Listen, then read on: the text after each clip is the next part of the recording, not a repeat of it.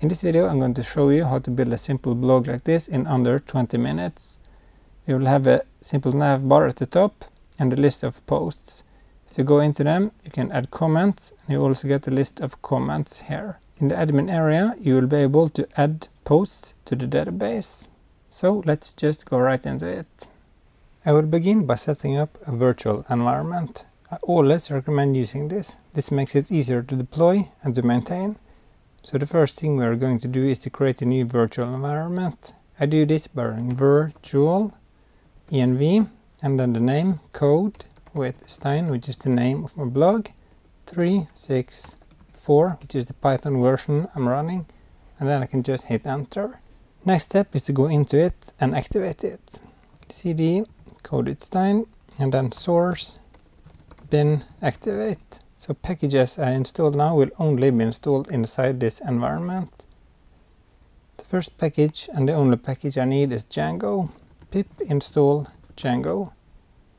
This will install the newest stable version of Django and also some dependencies. When Django is installed, we can create a new project by running Django-admin start project code with Stein. And then I can go into it again. Usually a Django project consists of many smaller apps. In our project we're going to have an app for the blog. This will cover the posts and the comments. This isn't a too complicated project. By splitting this into more apps is just unnecessary. To create the app I need to run one more command.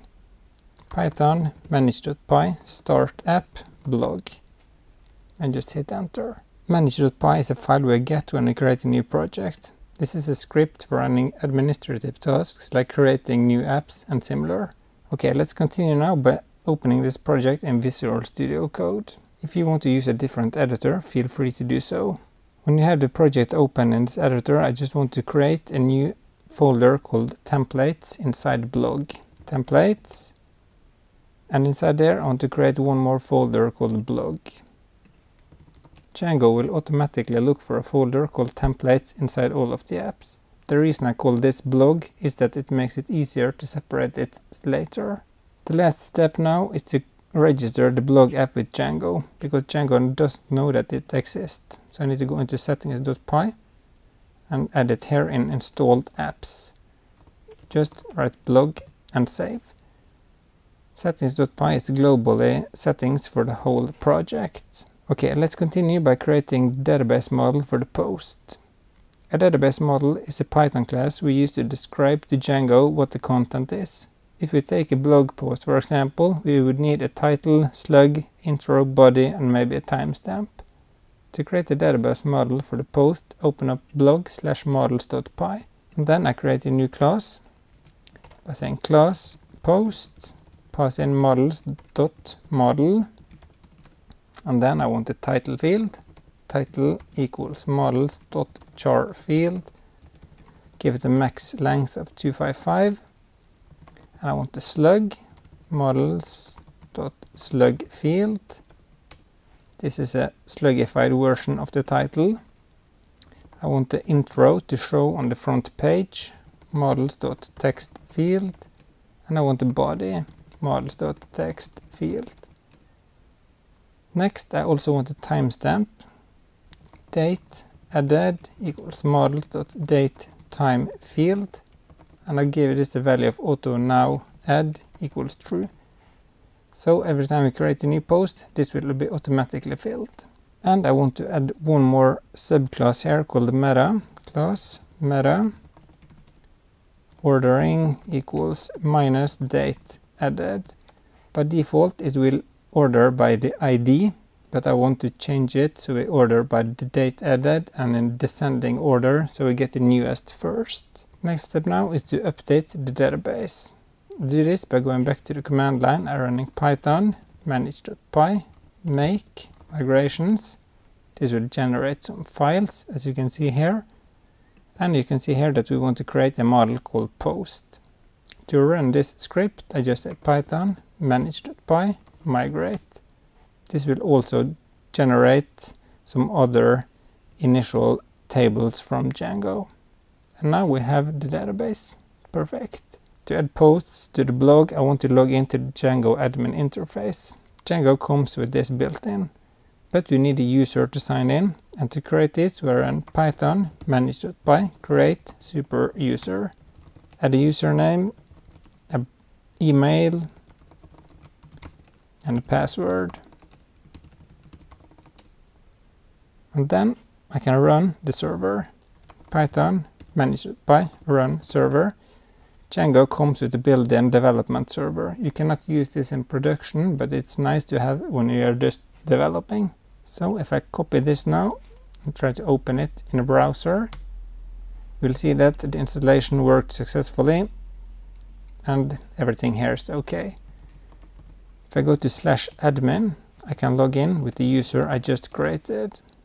Here you will see that we can see the groups and users, but no post is here yet. This is because we need to register the model with the Django admin interface. I do this by going into admin.py in the blog app. And then I just say from .models, models import post, admin.site register post, and save. So if I now go back, refresh, you will see that we have the posts here. Okay, we can create one or two, so we have something in the database. Post 1, create a slug. This is the intro to post 1, the body, and the timestamp is added automatically. Add one more, post 2, the intro for post 2, the body for post 2, and save. So now we have 2 posts in the database. Now we can start thinking about creating a front page to display a list of posts. Inside the blog folder here we can create a new file called base.html. First I add the doc type HTML, add HTML tag and head, meta, char set, UTF-8, title, code with Stein, and then I want to add Bulma, which is a CSS framework, link rel, style sheet, href, https cdn.jsdeliver.net/npm/bulma at 0.9.1/css/bulma.min.css. That's everything we need for the Bulma to work. And then we create a body, and in the top of the body I want a menu. Nav class navbar, div class navbar brand, href, this can log to the front page, class navbar item, strong code with Stein. Then we close the strong and we close the link. Perfect. Below the menu I want a section class section. This will give some space above and below. Div class container. This will make it not go all the way out to the sides. In here I add something called a Django code block content. And block, this makes it possible to extend the base template, so we don't have to write this for all of the different templates. Most of the code here should look familiar if you know basic HTML. Okay, now I can create a new template for the front page. Front page.html. I want this to extend the base we just created, so I just say extends blog/base.html. So this will find a folder named blog inside the templates folder, and then a file called base.html. To put content inside here, I can just say block content and block, okay, like that, sorry. And here as h1, this is the front page. Before I continue, I just want to say thanks to my Patreons. If you too want to support me, you will find a link to my Patreon in the description below. But in order to show this template, we need something called a view. These are located inside views.py. You can create the first one by saying def front page, pass in the request, return, render request. So we pass in the request again, and then blog/frontpage.html. So now we refer to this template. Then the last step to make this work is to import the view to a file called URLs inside Code with Stein. This is all the pages for the blog. Right now we just have the admin, but here we want to add the front page as well. So first I import it by saying from blog.views import front page, and then I can add it to the top here path. Just add an empty path, pass in the view, and then we give it a name front page so we can refer to it other places. So if I save now, I can go to the front page, refresh, and now we see the menu we created, and this is the front page. Perfect. Can add a class to the nav bar is info, so it will be blue so it's easier to separate. Perfect. But a static front page like this isn't very exciting. You need to get the blog post from the database, and to do this we need to change the views.py inside the blog app again. So I go back to views.py, and first I need to import the post model from .models import post, and then I get the list here by saying posts equals post.objects.all. So now we get all the posts from the database. To use this in the front end, I need to pass them in here by saying posts and posts and save. Next we need to change the front page template. So I can go back to front page again, just remove this, and now I want to loop through all of the posts. So I create a new tag for post in posts and for, and then div class post and block. So I have two classes, h2 class subtitle post.title. So this title refers to models.py and this. And then small, we want to show when the post was added, posted at post.date added, and at the bottom we can show the intro, post.intro, and save. If I refresh now, we'll get post 1 when it was posted, and then introduction, and the same up here. So now we can continue by creating the detail view of a blog post. So in here, create one more file, post detail.html. I want this to extend the base as well. Extends blog base.html,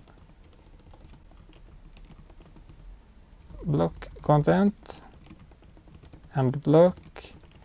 And in here I want to show the title, h1 class title post.title.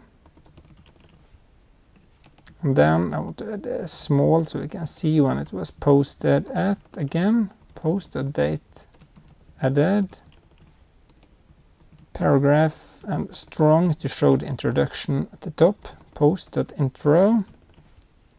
And then we can show the body below here, post.body. In order to show this template to the user, we need to create one more view. So I can go into views.py again, def post detail, and pass in the request. But here we also need the slug parameter. This will reference this field so we can get the correct post from the database. And to get it, we just say post equal post.objects.get slug equals slug. And then we need to render this, return render request blog post detail.html, which we just created. I can just copy this, replace with post. So now it will pass in post to the front end. Next we need to import this view also to the URLs. Can just add it behind here, post detail, and then add it at the bottom of the URL patterns, path, slug. The first slug here is that we want to type slug in the URL, and this slug refers to this name. Then we pass in the post detail name and give it the name so we can reference it. I will show you how we use this. Save. Next step is to add a read more button to the front page. So below the intro, I create a href, use the function from Django called URL and pass in the view post detail, and behind here is a post.slug. So this will automatically generate the path to this. Sorry, I forgot, I did something wrong here. Save, it should look like this. And behind here I can say read more and save. So if I go here again, refresh, I will have a read more button. So this will take me to the detail page. We now have a very simple blog, but one thing is missing, and that is comments. To store the comments we will need a new database model. So below the post model inside here we need to create one more. Class comment models.model. Here we need a reference to the post so we know which post you commented on. Post equal models.foreign key. Post related name equals comments, so we can easily get this by just saying post.comments.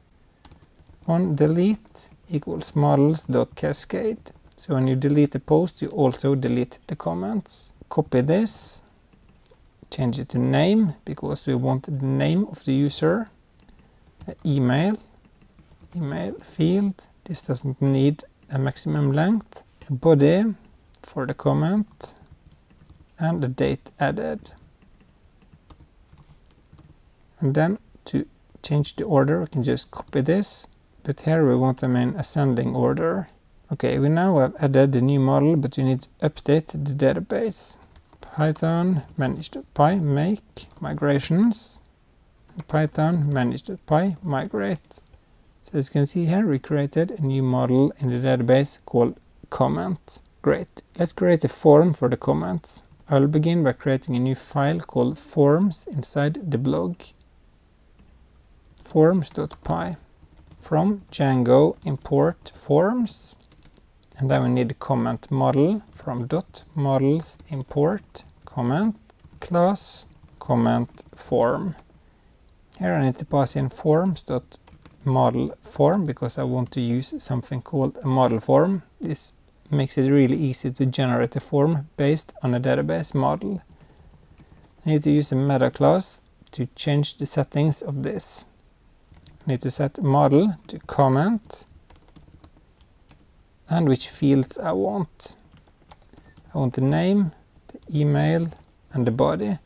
The date added will be automatically added, and the post I need to fix manually later. So now I can save this file and go into views.py. I need to import this form I just created by saying from.forms import comment form.